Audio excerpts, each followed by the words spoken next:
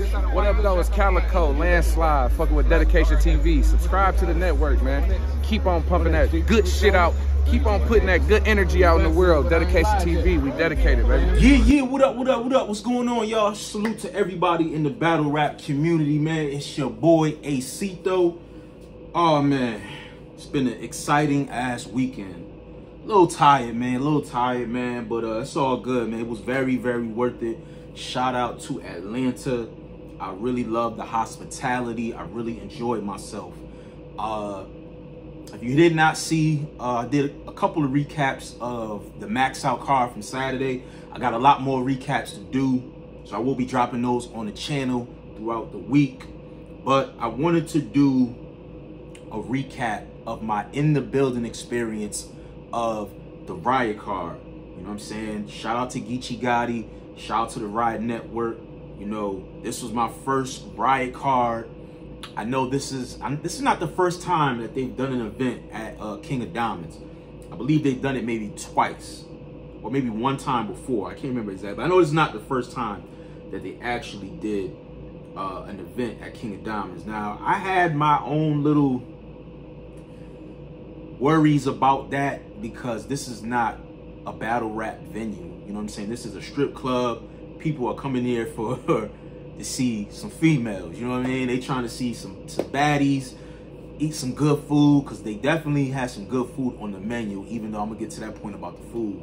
I was just a little worried, and at the same time too, you know, there was a lot of battles on this card, bro. It was a lot. It was like 14 battles on the card, and it started late. It started like around 5 that it said on the flyer, but it actually didn't kick off till I think a little after 6 or 7, because there was people on Twitter basically saying, yo, what's up with the event? Why hasn't the event started? And I'm just watching on Twitter. I'm in my hotel and I'm just like, yeah, nah, this, because I actually went out and I did some you know, driving around and stuff. I visited a couple spots that I'm gonna do some recaps on a little later on that I'm gonna drop, because you know this is the 50th year anniversary of hip hop, so I definitely went through Atlanta and saw some of the landmarks, and y'all gonna love that. But this is about the Riot card, okay?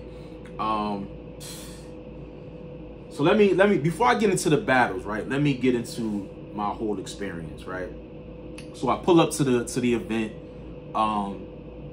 It's dope, you know what I'm saying? Like, I see a lot of cars, so I'm like, okay, it must be packed. The energy must be crazy.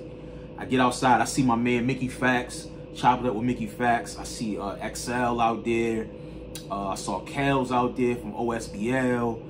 Who else did I see? I did end up running into Geechi. Geechi ended up coming out. I think No Bars from Hip Hop Is Real was out there doing interviews and stuff like that. So it was just cool as a fan, you know, to come to the event and then you see, you know what I mean, one of the GOATs, you know what I'm saying, come out and just, you know, give you a handshake and say, yo, I appreciate you, you know, for coming out. You know what I mean? Like, I really felt that love and that energy, like, before I even stepped in the building. So shout out to Geechi for that.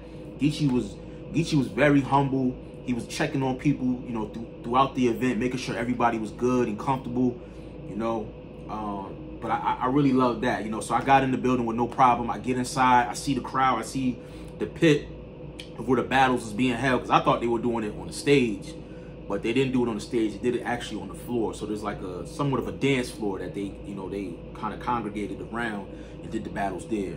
So so when I get in there, you know, I noticed before the what battle was it that I walked into, because I wrote it down.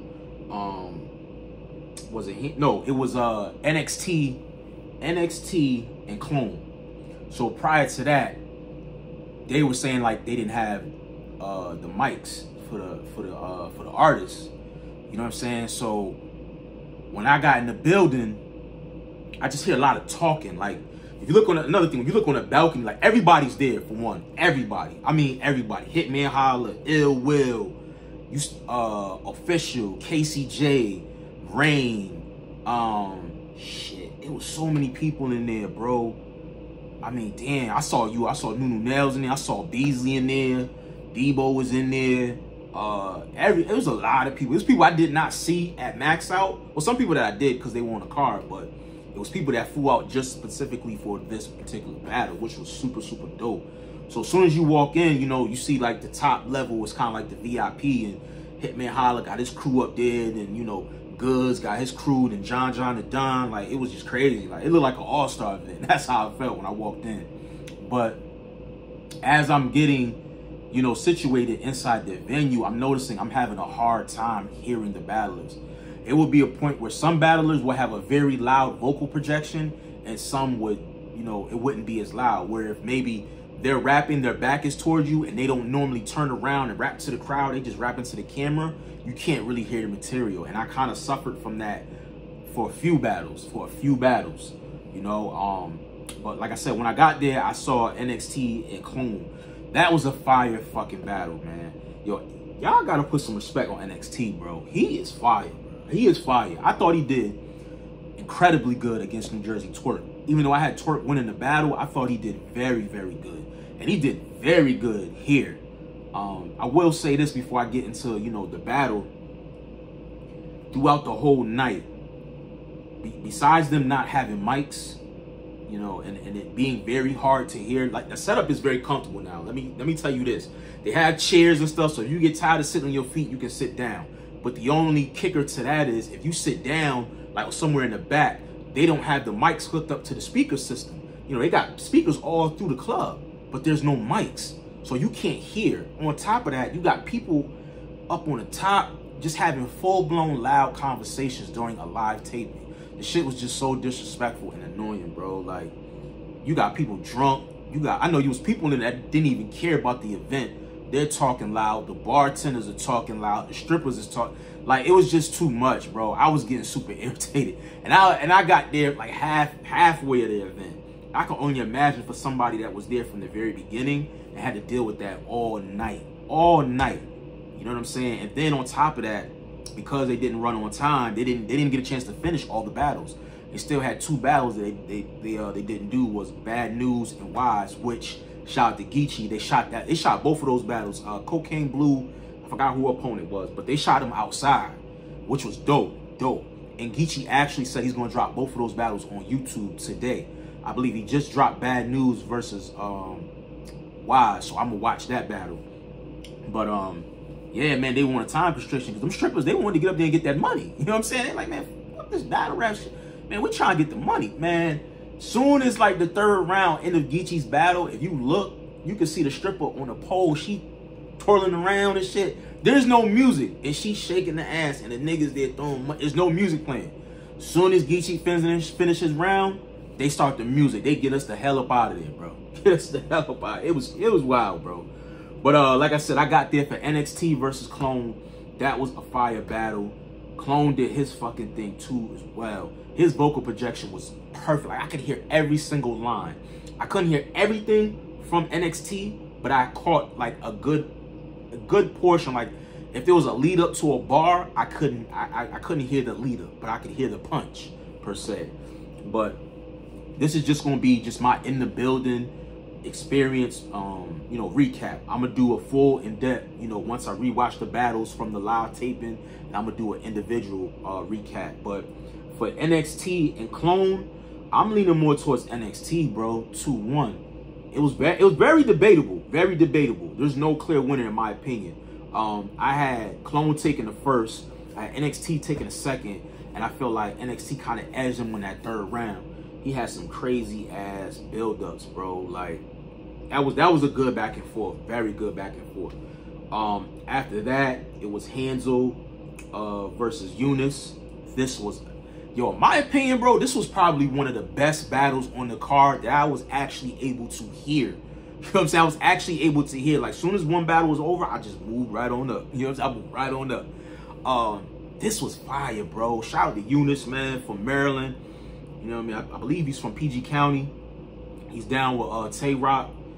And Hansel is EFB.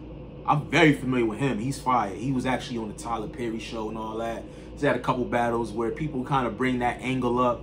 But this was a fire-ass back and forth. And they actually had $1,000 on the line. They had Real Deal as a judge.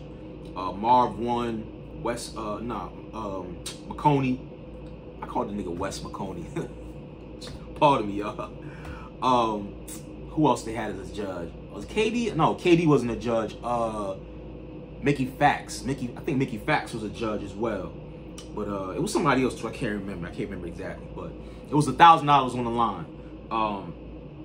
Me personally, I was leaning more towards Hansel, but I felt like, to me,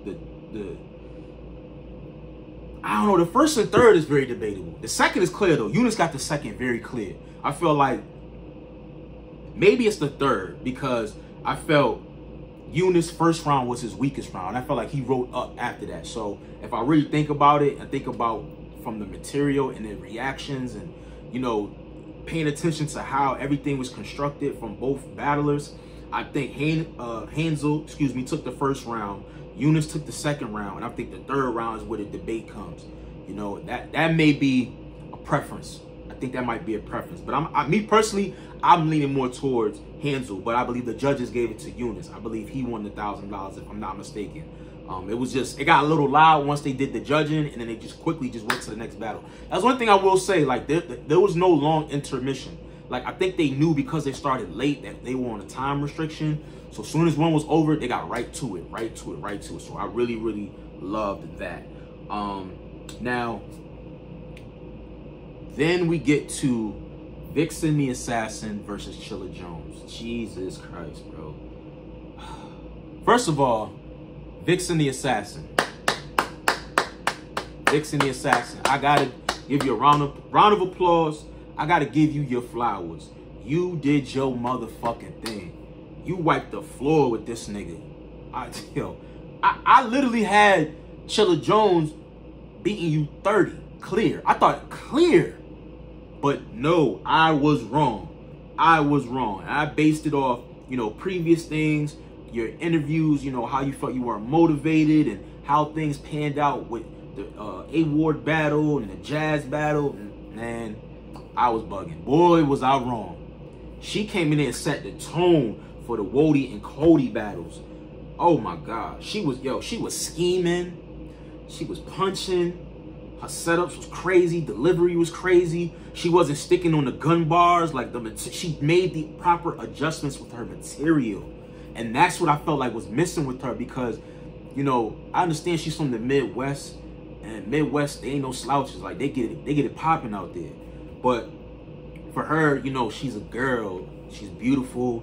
You know, she's a pretty girl. She don't really give me like the tomboy vibes per se. But just the believability of her talking about guns and pulling straps out and all that. It was just kind of hard for me. You can have a couple bars, because, you know, women do carry. So I ain't mad at that. But some of the shit, it was just like, it was repetitive. And I felt like in this battle, every single round, you didn't stick on that. You know, you were angling. You were talking about, you know, certain topics with Chilla Jones. Then you were refraining it back to yourself. I just really thought you did an excellent job. And you were marketing that OnlyFans. I respect the hustle. I'm pretty sure them numbers went up. I know they went up. And then you had the moment at the end of the battle where you turned around for the camera and showed the... Yo, I'm going to tell you right now, yo, Vixxen is bad in person, bro. She thick. She looked like she lost some weight in the front. Skin looked real good. She got a beautiful smile. She smelled good. She walked right by me. She walked right by me to touch Geechi during the battle.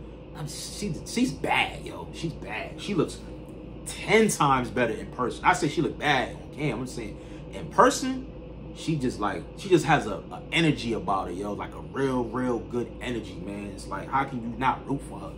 You know, so I'm glad that I got a chance to see that. And like I said, I want to give you your flowers and apologies, you know, as coming from me as a blogger, because I was a little, you know, critical on you, because I didn't like the trajectory it was going, where you kept losing and losing and losing. I will say this, Vixxen, I think the small room is good for you. I think you shine. You're one of those battlers that shine perfectly in the small setting. I think you should stick to that. I don't think you should really go to the big stage. Don't have this 30 and then go right to URL and go to a big stage. Don't do that. Like, get cooking. Keep cooking. Stay in the small settings. Stay in the small rooms, 500 capacities, the intimate settings. I think you flourish excellent in the small room, where people can really like own in on what you're saying and you don't have to worry about the heckles and the bullshit of the crowd. Let's keep it real. The small room is starting to become what's hitting now. You know what I'm saying? The big stage shit is cool, but I don't know, man. It's a lot of shit that goes into that with the big stages, depending on where it's being at. But Chilla Jones, man, damn, Chilla, you let me down, bro. Like, I didn't give you a round, my nigga. Not a round, not a single round. Like I said, I'm gonna watch it back again, but in the building, Vixxen was just styling on you, bro. Like bad. That shit was crazy. I'm glad I ain't bet on that, because I would have been pissed. I would have been pissed. So after that battle, Nitty, I believe it was Nitty and Jazz the Rapper. Now, I tried to go to the bar to order some food, because I'm like, yo, you know what, I'm getting a little hungry, because it was like a little brief intermission. But I'm like, no, let me get something to eat. So the girl, one of the strippers, you know, well, bartenders, I should say, she, you know, she's like, oh, you want to order some food? Come here, I'm gonna take you over to get some food. So she takes me over, and Lady Caution actually comes, and she's like walking with me, because I think she's going, you know, to where the food is. And she sees Ill Will, and I guess they had a prior conversation, like, Ill Will, you need to get something to eat, because you know what, Ill Will you look a little saucy, Will. A nigga Ill Will look a little saucy. Nigga funny as hell, but he look a little saucy. So we get over there. The girl was talking about they all out of food, all they got is fries. I'm like, what the fuck? Yo, they menu, they had lobster tails, they had vegan chicken, vegan burgers, they had wings, they had a lot of shit. I'm like, how y'all run out of food? I'm like, god damn. So I'm like, shit. So me and Ill Will both like, I don't want no fucking fries, man, I'm good. So I see Gaddis come out with her credit card, like, nah, yo, you owe me some money. You sold me some chicken that y'all ain't got none. So the girl like, oh, I think the girl went out with some chicken for somebody that they can't find, so we give. She's like, nah, fuck that, give me my money. I'm like, damn. So I got up out of there. But I was chopped up with Ill Will and Lady Caution, cool as hell, man. But I just went back, you know, to the pit where the battles was at, and Jazz the Rapper versus Rum Nitty. Now, this battle here, I'm gonna have to go back and really watch the live tape, because I was in the corner, not a corner, but I was on the side where this girl was just talking so loud throughout the material. Me and like 4 other people were literally telling her to shut the fuck up, please. This bitch just kept talking, bro. I'm just like, yo, why are y'all coming to events for battle rap and y'all not even paying the shit no mind? I mean, at the point I can't even get mad, because it's like, bro, why are y'all booking this shit in a strip club?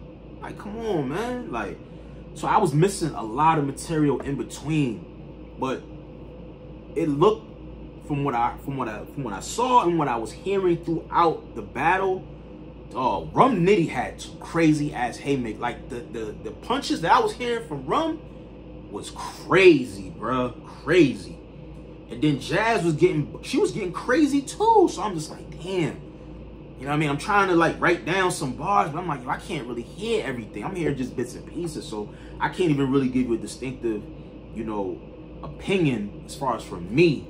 But I will say this, in the building, a lot of people had Jazz 2-1. A lot of people did have Jazz 2-1. You know, that was the conversation once the battle was over. Like I said, I gotta watch it back again. They both was going crazy. Like on the floor, like they could hear everything. There are people that were close. Like if you were literally in the close section, you could hear.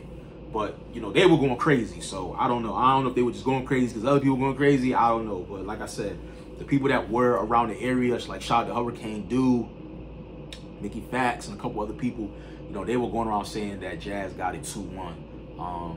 So hey, that's how I was looking, bro.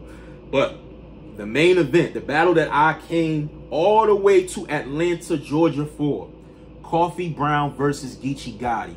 I will say this, I got to hear a lot of the material. I ain't really missed nothing because I got close. I had a nigga in front of me, had a big ass head that kind of was blocking my view, but I was able to hear everything. Now, this battle, in my personal opinion, I'm saying this is my personal opinion, okay? This felt like it's leaning towards a classic back and forth. Now, in the building, if they would have had, you know, mics and everybody could have been able to hear the material fully, because I know some people didn't hear everything. I just think the overall, like, feel for the battle would have got appreciated a lot more. I feel like it got robbed because it was in this type of establishment. But For y'all at home, I'm very curious to see. Let me know in the comment section, because I checked Twitter. I talked to a couple people in the building. Now, for me personally, I got it very debatable. Very debatable. I got Geechi taking the first round clear. I got him taking it clear. I got Coffee taking the second round clear. For me, it comes down to the third round. Okay? The disrespect from these two was off the freaking chain, bro.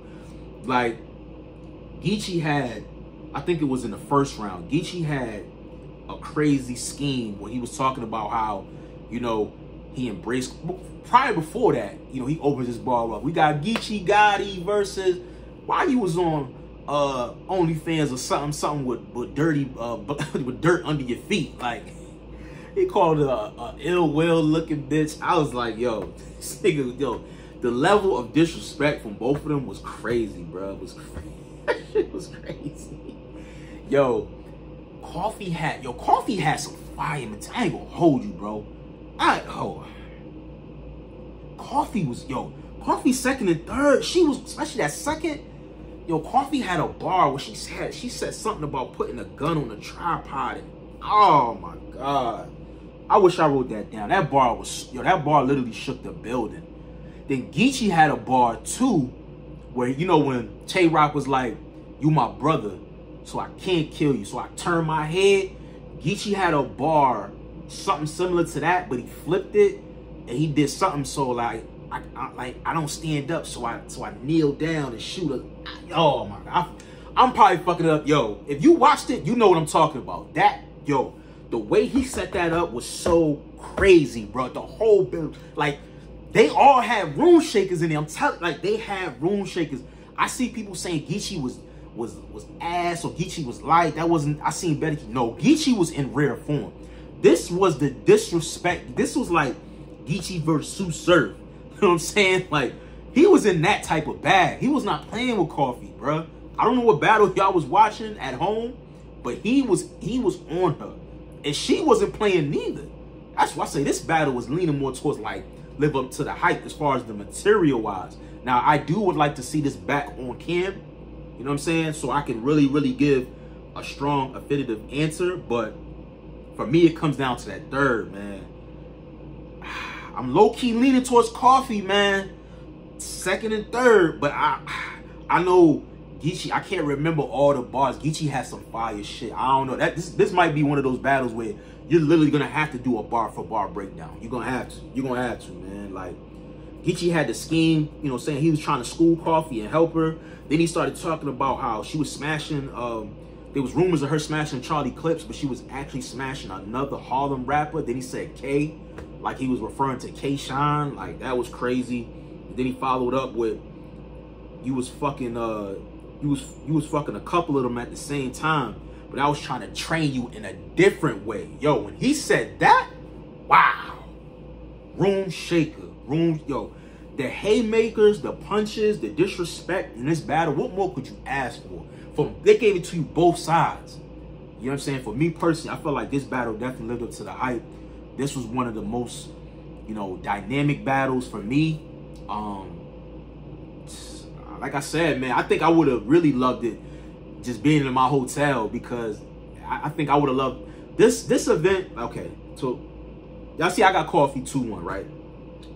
So the other battles, like I said, they did that outside. So now let me wrap it all up for y'all. I didn't mean to make this drawn. Let me wrap it on up for y'all. So if I had to grade this event 1 through 10, right, I'm going to give it, even though I got there late, and I'm glad I did because the battles didn't start on time, for me, in the building experience, I'm giving it a 3 to 4.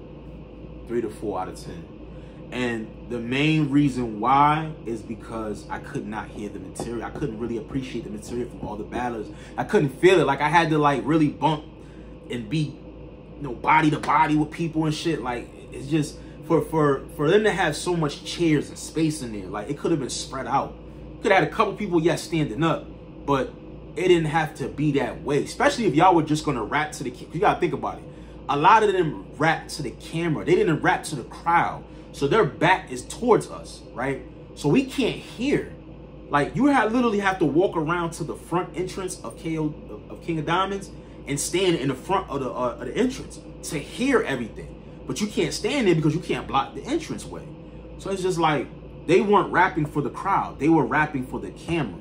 And I just didn't like that, man. Like, I spent all this money to come to this event to not really enjoy it and hear the material. So I was really kind of disappointed in that aspect. And then the food, I really wanted to try the food. They ran out of food, so I wasn't really feeling that. But I will say, it was a lot of beautiful ladies in the building. I will say that. The ladies were looking bad. I'm not even talking about the bartenders and the strippers. They was bad too.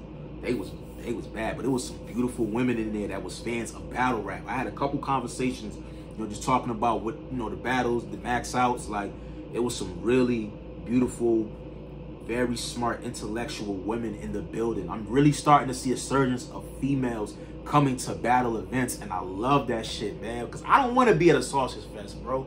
Like, max out, I was talking to this one girl. She was from Brooklyn, and she was like, she was getting gay. She was catching all the material and everything. And if you looked at her, you're like, man, what you doing in here? Like, you know what I'm saying? Like, you fine and shit. Not to say, you know, you gotta be ugly to be at the event. No, not like that. I'm just saying, like, she just didn't strike me as somebody to be in a hot ass room at a battle rap event. You know what I'm saying? But she was in there looking good. She had a bag, you know what I'm saying? She had the Jordans on. Like, I don't know, man. I just love that. So, but I said, for me, I gave it a 3 out of 4. But like I said, I love the overall, you know, atmosphere. The atmosphere was dope, but I came there for battles. You know, I didn't want to engage in conversations, you know, loudly and be disrespectful to the people that were battling in Avocado that was taping the event. Because I was like, damn, I know that footage is probably fucked up. Because I know he's getting all that noise in the background.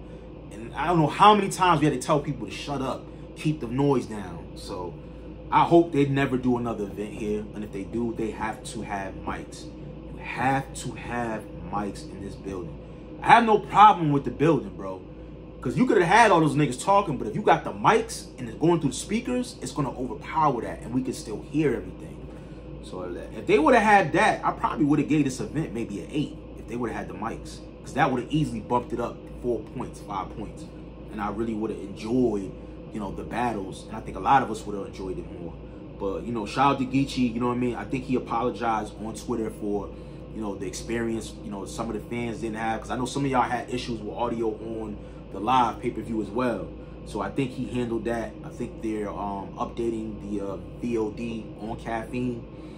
So let me know what y'all think, though, in the comment section, man. Let me know some of the other battles that did go down, like Top Floor Lou. I didn't get a chance to see that, but from what I was told in the building, Top Floor Lou actually lost. He actually was choking, stumbling throughout the battle, and that was a 1-rounder. D.I. the Henny Man, shout out to D.I. I missed his battle. I didn't really hear too much feedback from his battle, or who won or who lost. It's crazy. The nigga that he battled, I was actually chopping it up with him throughout a couple of the battles. Like, me and him was just talking. I didn't even know he was a battle rapper. That was the crazy part. But I'm definitely going, you know, look out for that. So when, you know, once I get the VOD and I sit and lock in, I'm gonna do my justice to watch the rest of the battles and do, you know, recaps for individuals. You know, because I feel like both of these, regardless of anything, this was a great look for the culture of battle rap. Okay, you had Max out, then you had Geechi, and the love and support was tremendous for both events, okay? And that's what's important. We got, you know, we can give our constructive criticism, you know, without it being hate and without us being disrespectful. But at the same time, you know, we have to give them a chance to make the proper, you know, corrections, you know, and do better for the next events, you know? So that's why I'm giving, you know, my personal critiques, and hopefully somebody from the Riot League sees this. And, you know, hopefully they see, you know, the feedback from other people, you know, that were in the building and that, you know, purchased the pay-per-view. Same thing with ARP. You know, I don't know. ARP is going to have to do something as far as, I don't know, setting the stage up a little bit better, or maybe getting an actual stage in the Blue Room so the battlers stand up a little higher so people can actually see everything, or maybe get some screens on the wall. You know what I mean? Something of that nature. But other than that, with Max, I really had no complaints. But that's just how I feel about, you know, Come Bearing Gifts Part 2. Shout out to Geechi Gotti once again. Shout out to Coffee Brown, Rum Nitty, Jazz the Rapper, Vixxen the Assassin, everybody on the card, man, that did their thing. Like I said, I will be doing another full in-depth recap of each battle. But let me know what y'all think in the comment section of the battles that you did see. It's your boy Acito. Make sure you guys subscribe to the channel. I appreciate all the love, y'all. Peace.